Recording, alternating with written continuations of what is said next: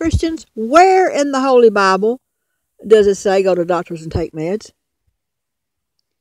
It doesn't. Now, while some people will say, God made the doctors, God made meds, well, I don't think so.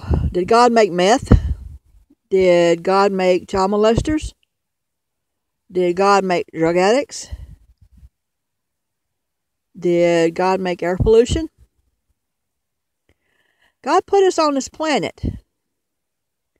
And then by our own devices and greed, you've come up with things. All right? Are you comprehending this? I was talking to a pastor, and he was telling me, well, God made doctors and God made meds. No, he didn't. God made humans and animals and insects, put us down here, and everybody just went wild.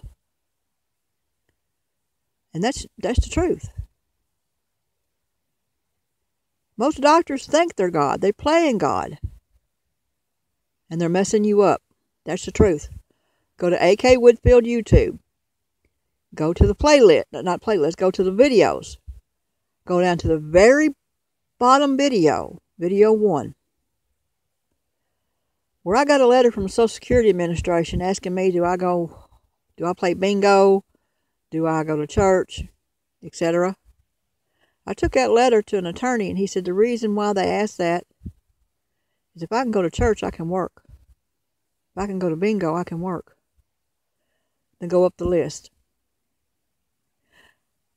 God did not make doctors.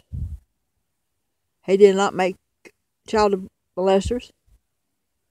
He did not make meth. He did not make prostitution.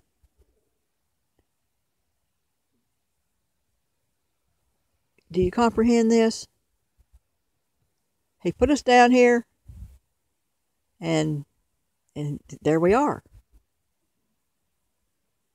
God made devils and angels and humans and insects.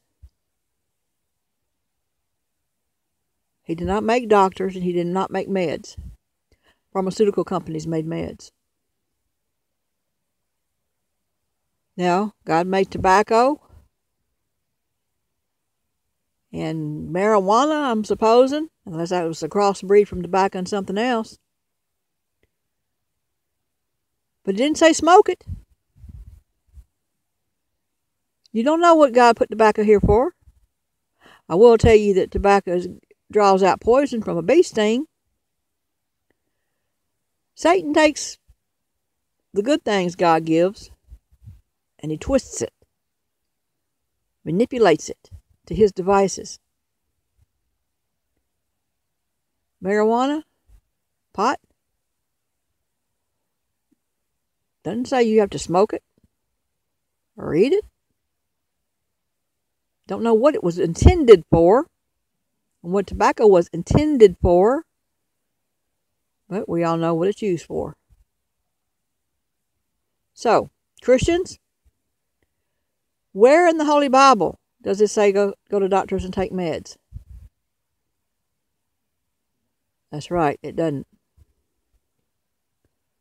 Shalom to the good folks.